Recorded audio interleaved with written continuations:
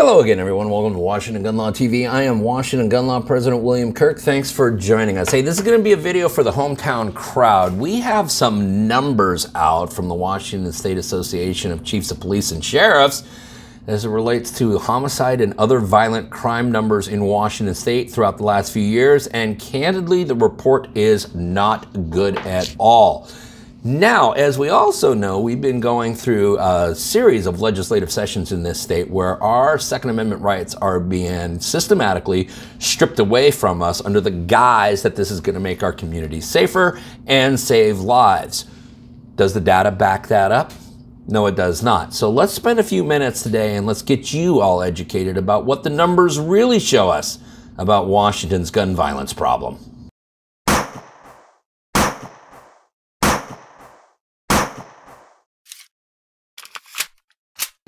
Okay, so this is what we are talking about today. We are talking about newly updated and released data from the Washington Association of Sheriffs and Chiefs of Police that talk about in the year 2022, Washington State set a brand new record. Congratulations, Washington. Yes, you achieved an all-time high for the most homicides in the state of Washington at 394. Now that's 394 that are actually deemed to be homicides. There are probably still some under investigation that have yet to come to findings yet. That is an all-time high. Now, that's for the year 2022. Let us go back in our time machine though, and let's take a look at all of the efforts that those on the left have espoused here in the state of Washington as how they were going to start saving lives. We'll go all the way back to Initiative 594. That was, we were going to close the gun show loophole.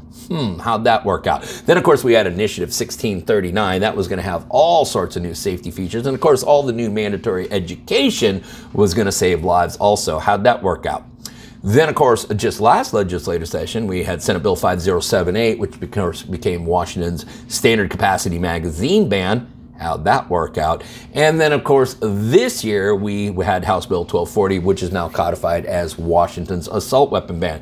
Now, it has many politicians, like the infamous Liz Berry out of Queen Anne, clamoring to get higher and higher grades from groups such as Giffords that support gun control measures. Well, you see, Miss Berry, what I would suggest is that the grade that you're getting for effort is one thing, but like many other academic institutions, we grade here at Washington Gun Law on achievement. And right now, as far as achievement, are you making our community safer?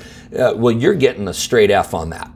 Now, they say that figures don't lie and liars only figure, and I'm going to show you an example of that, because what we see here, when we take a look and we just graph out the data here of what's going on in Washington State, we will see this alarming, and I do mean alarming uptick in homicides starting in roughly 2019. Now, I'll also point out that that is 1 year before the pandemic, but also about the same time that all of those down in Olympia started really cracking down on your otherwise inalienable rights. Now, what could cause this sudden and obvious spike in homicide? Was it perhaps the pandemic? Was it the fact that we were all just unemployed, sitting at home with nothing better to do than run around and shoot each other? Well, let me give you another statistic also released in the same study.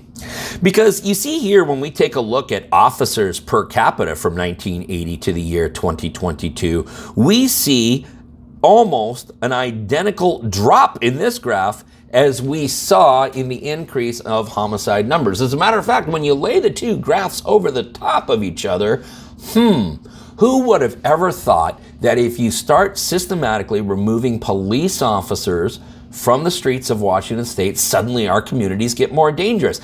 I never saw that coming. Did any of you? And so you see, what appears here is that you have a political movement which is essentially making your communities less safe on purpose, and then using the fallout from that, essentially violent crime data, to then pass more and more laws designed to disarm you and to not address the issues at hand. Now, if you think, again, I'm just using conjecture and I'm hyper-speculating here, let's take a look at another set of data that also came out of the same study. Now, this was data that described all the different types of weapons which are used in various different violent crimes.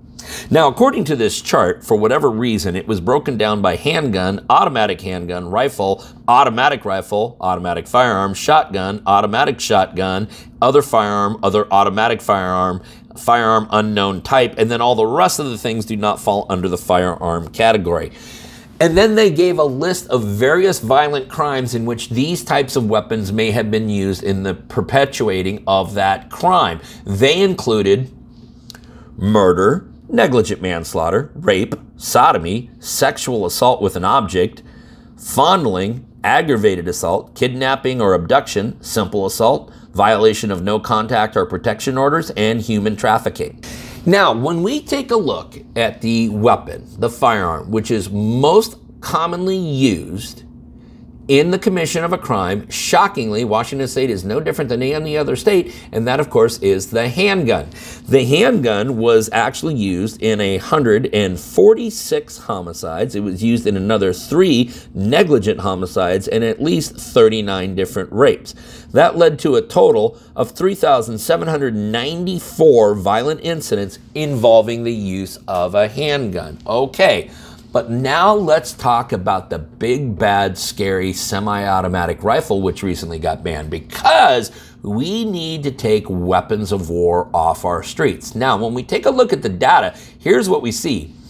When we take a look at rifle here, and we'll just assume that this includes all rifles, including semi-automatic rifles, how many people were killed by a rifle? The total number, 7. And the total number of violent crimes involving the use of a rifle, 279.